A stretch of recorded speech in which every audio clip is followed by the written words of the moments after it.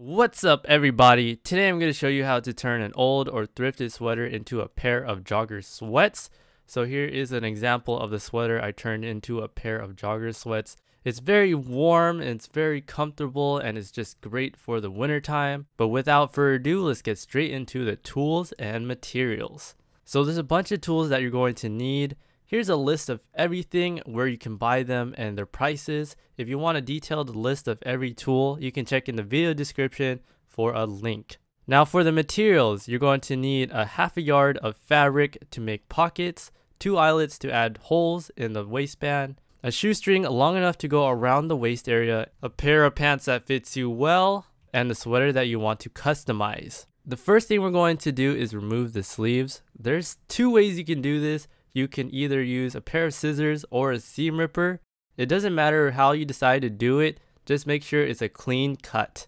When you're done, you should end up with 2 sleeves and a body piece. Now we're going to cut off the top half of the sweater. But before we do that, we need to figure out how much of the sweater we need to cut off. We need to start by measuring out our leg length. Use a measuring tape to measure from your waist down to your foot. Now take your measurement and minus the length of the 2 sleeves. Whatever length is left, you're going to use that for the body piece. Get your straight edge ruler, measure out the length, and cut off the excess material. You should end up with something like this. Next, we're going to remove the ribbed material on the bottom of the sweater. Like earlier, you can either use scissors or the seam ripper to remove the ribbed material. Now we are going to slim the body piece to our waist size. You want to get your measuring tape and measure your waist length. Take that measurement and then divide it in half. That will be your new waist measurement. Now go back to your body piece, turn it inside out, and mark off the new length.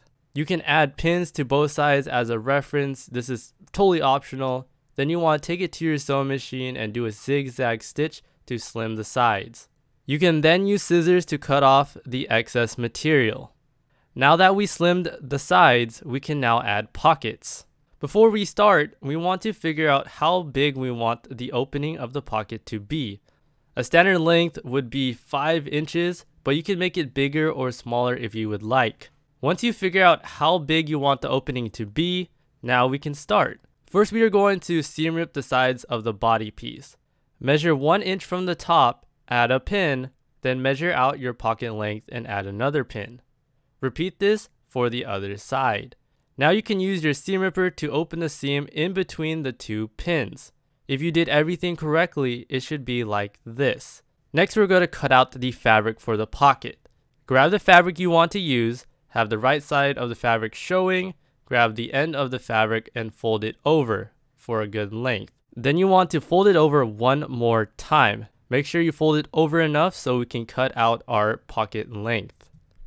Now grab your marking tool and your ruler. Start by marking out the pocket length. With the pocket length, you want to freehand draw a shape like this. Then afterwards, you can cut out the pocket pieces. Once you're done, you should end up with 4 pocket pieces. Next, we're going to sew on the pockets. Starting with this pocket pair, take one of the pieces and flip it over onto its backside. Line it up in between the 2 pins and pin it into place. Here's how it should look. Once you're done with one side, flip the body piece over it and repeat the same process for the other piece. When you finish pinning the pocket pair, this is what it should look like on the front and the back of the body piece. Repeat this step for the other side. When you're done with all the pinning, it should look like this. Now you want to take it to your sewing machine and do a straight stitch along each pocket piece. Make sure not to sew both layers, but 1 layer at a time. Next, we're going to flip the pocket pieces to the wrong side of the body piece, iron them down and pin them into place. Start by turning the body piece inside out. Then you want to bring each pocket piece out from the right side of the body piece to the wrong side of the body piece. Then you want to fold it over like this, then use your iron to crease the fold. After you crease the fold, you want to pin it down. Here's how it should look after you're done with everything. Then you want to take it to your sewing machine and do a straight stitch along the pinned area. Next, we're going to close up the pocket. All you need to do is match up both pocket pieces and pin them together. Here's how the pinning should look. Now take it to your sewing machine and do a zigzag or overlock stitch along the pinned area.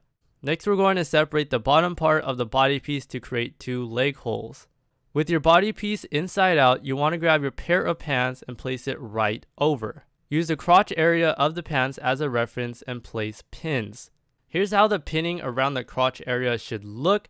Depending on your pair of pants and all these other different factors, it may look different or the same. Now take it to your sewing machine and do a zigzag stitch below the pinned area. After you finish sewing the area, you can cut off the excess material with your pair of scissors or rotary cutter or whatever you want to use, and you should end up with 2 leg holes. Next, we're going to sew the sleeves onto the 2 leg holes. With the body piece inside out, you want to have the sleeves right side up. You want to insert the sleeves so the cuff part goes in first. Then you want to pin together the end of the sleeve to the leg hole. Here's an example of how the pinning should look on both legs. Now take it to your sewing machine and do a zigzag stitch along the pinned area. Once you're done sewing on the sleeves, you can turn the jogger sweats inside out to see if everything looks good. Now if you see something odd or just something looking out of place, you can go back and restitch the area just like this in this diagram, and then it should fix the problem. Next, we're going to add eyelets to the waistband. Lay the waistband out like this, so the seams are on both ends. Then you want to add a midpoint pin through the top layer of the waistband. After you do that, you can open up the waistband. With a measuring tape, measure 1 to 2 inches away from the middle and create a hole big enough for your eyelet. After you create the hole, place your eyelet in it, then use your eyelet tool to set it in place. Repeat this one more time for the other eyelet. Here's how the waistband should look after you finish setting them. Next, we're going to add the shoelace. Put one end of the shoelace through one of the eyelets and bring the other end around the waistband and through the second eyelet hole. Here's how it should look when you're done. Now we can close up the bottom of the waistband. All you need to do is add vertical pins along the waistband so it's easier to sew. Take it to your sewing machine and do either a zigzag or straight stitch to close up the waistband. Make sure to push the shoelace upwards so you don't accidentally sew it. Last thing to do is reattach the waistband. Take your waistband and flip it inwards like this. Then bring it over the waistline of the jogger sweats. You want to center the waistband so the eyelets are at the midpoint of the sweats and proceed to pin it along the waistline. Here's how the pinning should look. Now take it to your sewing machine and do a zigzag stitch along the pinned area. Once you're done with all that, you can try on your new pair of jogger sweats. Let me know what you guys think about it in the comment section below. But anyways, thanks for watching, guys. This is KAAD Daily, and remember to keep it daily. Peace!